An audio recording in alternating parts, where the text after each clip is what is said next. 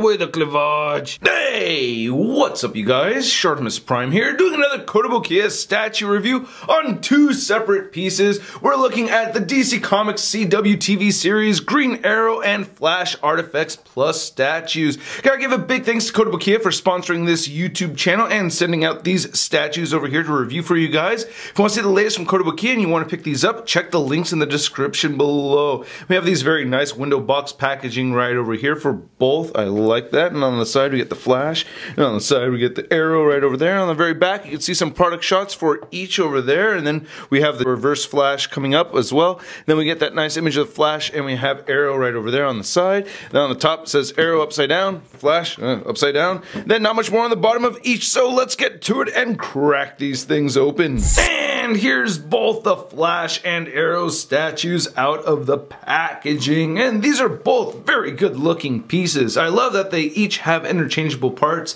I think that's a very cool feature. There's even a little bit of articulation over here on the Green Arrow. So yeah, let's get a closer look. I'm gonna start with the Flash. So I really like this masked head sculpt. I think it looks very good. I see Barry Allen underneath there. Yeah, it looks like Barry Allen, and I think the mask itself and the head, it just looks awesome. I even think they got the shape of his dome right and everything.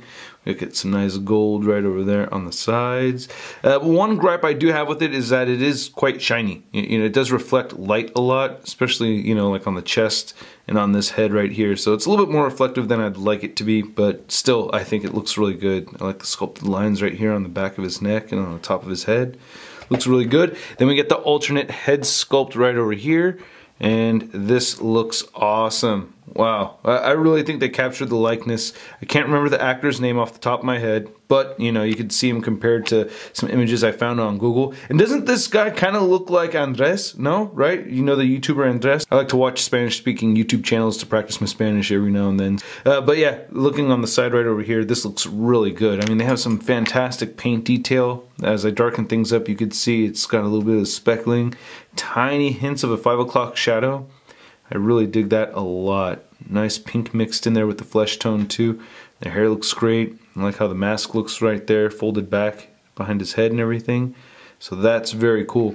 And then looking at the rest of this statue, you could see that the Flash logo, I think this is the second one, right, where it was white. So that looks really good. Get some nice black mixed in the seams right over here. Get some very good looking texturing throughout. Same thing on the back. Looking very nice. And then there's Flash butt, Flash legs. I remember that. Texturing from the side of the legs right there. And then the knees look really good, along with the shins. And we get some more gold added to the feet right there. Not looking too shabby at all. I like it. We have some black mixed in with this very dark red, so that's pretty cool. And he does have the magnets at the bottom of his feet so that you can attach them to the Flash base, which looks fantastic. Very nice clean deco on this. You know, it's made out of metal. You can hear the metal, and then we get the nice soft felt at the very bottom. And then here's a look at the Arrow head sculpt compared to some images I found online, and from my recollection it looks pretty good. I mean, I think this is a very good looking head sculpt. It looks fairly accurate. Now I could be wrong here. I thought that the hood is supposed to be more of a green color. This looks more like of an olive green, very, very dark green, almost brown color right over here. But it still looks pretty good. We get some nice texturing right over here up at the top. And it's the face sculpt that I actually think looks really very realistic. So I'm digging that quite a bit. Nice facial hair. The eyes look good and everything. And then looking right here on the back, you see some arrows. You can't remove these. They're all, you know, stuck in there, but they look really good. They're all individually sculpted at least and attached to each other one way or another. And the quiver looks great. We get some little picked out buttons in silver over here. Nice texturing and color variation over the green, you know. It's very smooth, and we get some black, and then we get the textured area. And then nice sculpted detail right here for these shoulder pads. And then on the front, I really like all the details that we're seeing right over here. So that's very cool. I guess these are different arrowheads. I think that's pretty sweet. Very nice looking jacket. Nice zipper right there. Again, flesh tone looks very good. Again, with Kotobukiya doing this light spackling over here. I like that a lot. And looking at the forearm guard right over there, looks really nice. Legs look pretty good. It's got some mini arrows stowed away right there on the hips. And very nice, very leathery looking suit. Boots and everything look good right here. Yeah.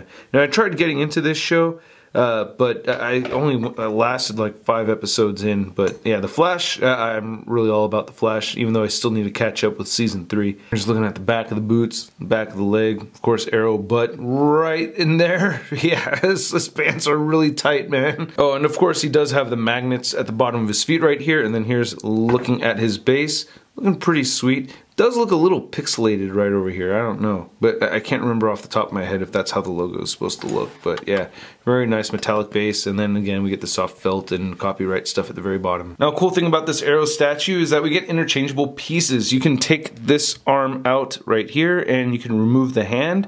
He only has one left hand.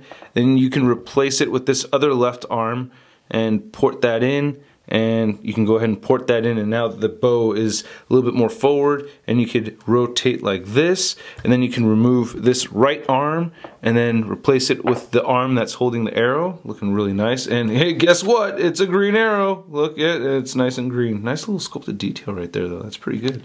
But anyway, and then going back right here, you just push this in. Well, I'm going to rotate this around so it's less in the way. And then, yeah, now you could have that facing downward, and you could position this so that, you know, this hand is over the bow, and this string right here actually does feel a bit elasticy. I like it, so you can do that if you want to. It actually functions. And the detailed sculpt on the bow looks really cool too, you know, nice looking compound bow with the pulley system and all that stuff going on right here.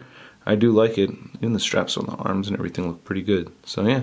And I really do like that Kotobukiya has added the function of having articulation on this wrist and this wrist right over here. That really does go a long way and help quite a bit. Now, measuring out these two statues, you can see that they're both standing at around 7 inches tall, with Arrow definitely being just a little bit taller than Flash. Then comparing these ArtFX Plus statues to their comic book versions, we have the ArtFX Plus Green Arrow statue, and then we have the Kotobukiya DC Superheroes Classic Flash right over there. And I don't know if you noticed before, but you can have both of these statues stand without their respective bases, even though I don't recommend that. It's much better to have them on their magnetic bases. But anyway, here's both of them compared to your average 6-inch scale figure, the Marvel Legends Big Time No Letdown Spider-Man. And here's both statues once again with their alternate display options. Now, even though I'm a bigger fan of the Flash show than the Arrow show, I gotta say I do like the Arrow statue a little bit more. I guess you get the interchangeable parts and there's articulation right there.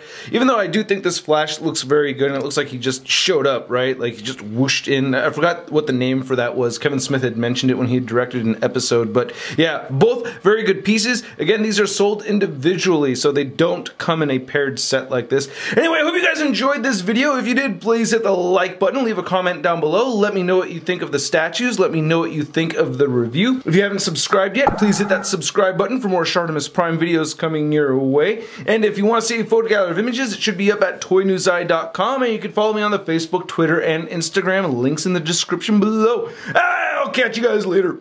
Peace. I'm gonna play with my toys today. I'm gonna play with my toys today. I'm gonna play with my toys today. I'm gonna play with my toys today. Well, I don't care what the strangers say. I'm gonna play with my toys today. That's crispy. Hey, new ShartimusPrime videos. Hey, you should click one. Yeah, click on one of them. Or subscribe if you haven't.